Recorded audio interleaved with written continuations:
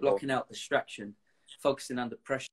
One of the things I love about you from my time as a performance psychologist at Aston Villa is that you weren't afraid to work on the mental and emotional side of the game. A lot of players and coaches out there think about that as there's this stigma, isn't there, that it's a weakness, that you can only go and see a psychologist if there's a problem, or if you do go and see a psychologist, then that must mean that you're weak.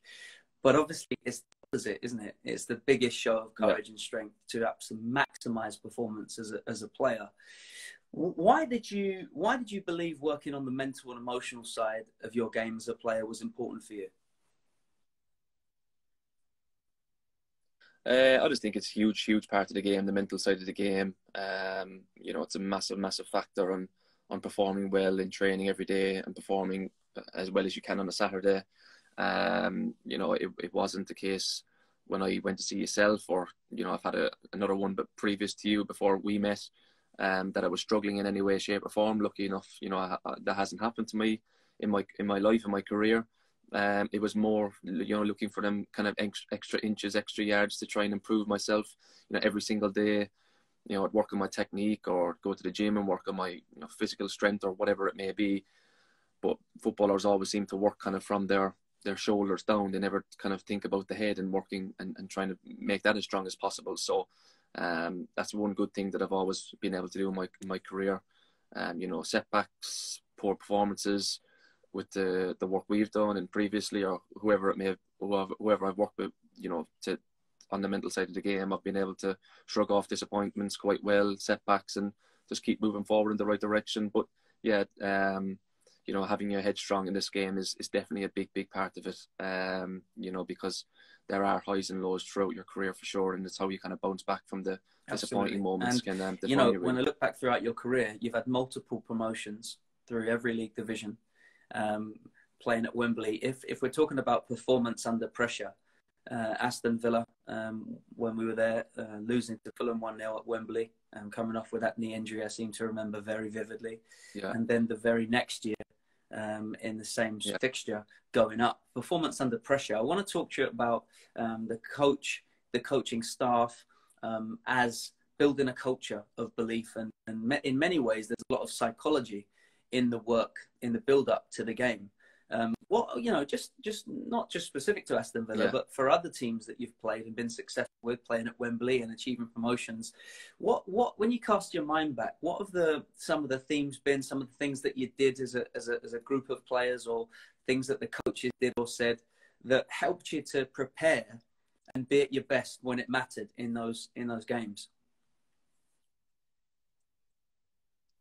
Yeah, funnily enough, I suppose the two times I've been fortunate enough to win at Wembley. You know, like you said, that we lost to Fulham, and then we had the kind of that setback and bounce back 12 months later. I think obviously the disappointment and the learning that we took from the defeat definitely stood us in good stead for the second final with Villa. You know, it was a lot of the similar players. There wasn't too much change. You know, there was still 5, 6, 7 of us that had lost the previous final. So I think it was a kind of, you know, just taking lessons and learning from the previous final. Definitely, you know, worked for us moving into the final against Derby. Obviously, it was a different coaching staff, so there was different kind of, you know, training sessions and all the rest of it leading into it. But I think it was just purely the experience of the previous final. And like I said, learning from it, and, you know, using that kind of determination and the hunger to not wanting to have that, you know, bad result again. And same with Barnsley, we won the Johnstone's Pain Trophy, and 2 months later we had another playoff. We had a playoff final then, and that was just that experience of the day, knowing, you know, how Wembley works and the atmosphere and the full house, and having that a couple of months previous, you know, it made us feel really comfortable in the environment heading into the playoff final. So.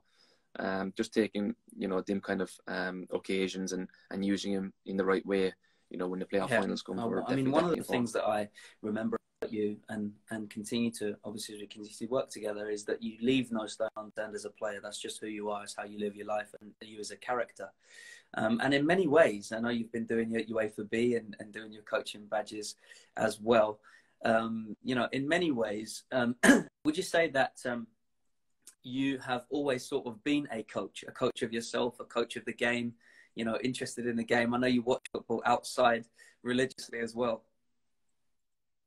Yeah, it's just, I suppose it's an obsession of mine. Absolutely love the game. Definitely going to stay in it when I'm finished. You know, fortunate enough at the minute to be finished my B license. I'm going to be moving on to my A sometime in 2022, probably summertime, maybe later on in the year. And it's, yeah, as I get older, I suppose you try and get organised, and you try and get yourself ready for that day when it creeps up when you retire. Hopefully I've got a few years left in me yet, but yeah, it's definitely something that I want to go into really passionate about. You know, I've done a couple of coaching sessions with yourself, you know, take notes on what kind of coach I want to be and manager I'd like to be as I move forward. So yeah, it's just something that I'm really passionate about, and like there's that obsession there. You know, I've done everything possible to, you know, have a career in the game so far, and that's the same kind of attitude I'll be taking in my coaching career. There'll be a lot of coaches interested in this. From a player's perspective, stepping into the boots of a coach, what do you find what are the differences? Yeah, it's a strange one, because obviously you're so used to turning up kind of, you know, 4 or 5 times a week, and everything's set out for you, and you get handed the bib, and you get told the session, and all of a sudden you're kind of on the opposite side, and you're the one handing out the bibs and planning the session, and the dynamics of, you know, the square or the possession, or how long you're going to play for, or whatever it may be. So it's just completely out your comfort zone, and you're just on the flip side of it. You're on the opposite side of it, and you think it may be easy, but it's definitely not. You know, I'm learning on the job. You know, when I take coaching sessions, you know, you've got 20, 25 different characters to get hold of, to get the best out of. So yeah, it's a challenging job. Like I said, one, I'm new to it, so like I'm learning on the job, making mistakes, but one I'm really enjoying. And yeah, one I'm kind of, the most important thing, like I said, I'm enjoying it. So, you know, if I went into it and I wasn't really enjoying it, I'd wonder where I'd go from here. But you know, I'm delighted that I know that I'm enjoying it, and something that I'm going to be passionate about. Talking about your recent experiences, Sheffield United seem to have been on a much better run as of late. You know, I'm biased. You're back in the team. You're playing well. The team are winning, especially at the weekend. You know, I mean, without going into too many details, obviously, but what would you say some of the things? How's that happened? How does that happen in football and generally in teams when they, you know, turn things around? Yeah, I just think at the minute, obviously, we're on a good run, change of manager. You know, it's like in football, you get that new bounce from a new manager. You know, Hickey obviously was in the building and was a bit of caretaker manager last year for a little bit, so he knows the players. Obviously, so it wasn't new to him. So he came in, hit the ground running. Probably went back to the way Sheffield United had played previously when they were successful. So yeah, like I said, at the minute on a good run, long way to go in the season, and yeah, really enjoying it. Like I said, always nice when you're winning games. So Conor, thanks very much for your time this morning, mate. I just want to finish off by letting everybody know that Conor will be joining us on Thursday the 24th of February for the Future Coach virtual seminar, also joined by head coach of the England Under-21s, Lee Carsley, and head of coach development at Wolverhampton, Wanderers, Mike Scott. And Conor's going to be going into more detail in that Q&A that we have on the night. You can get tickets. They're available from tombatescoaching.com. How's that for a sales pitch, mate? That wasn't bad, was it? Yeah, not bad. You're really driving this, fair play to you. We started off at about 180 people, and there's only 67 now, so that's not a good sign. Mate, great to see you. Have a good day off. No problem. Pleasure. Look, speak to you soon. Take care. Pleasure. See ya.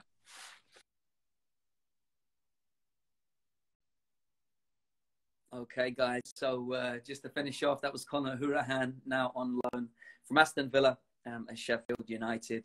And he'll be joining us, as we mentioned there at the end, at the Future Coach Seminar on Thursday, the 24th of February. If you are interested, if you are a coach or even a player going into coaching, it's going to be a great seminar for everyone. Thanks very much for joining in. There's so much love going through here on the comments. I'm sorry that we couldn't get to all of them. But we'll certainly make sure that we ask some of these questions for you on the night as part of the session with Conor. All right. Good morning. Have a great day, everyone who joined in.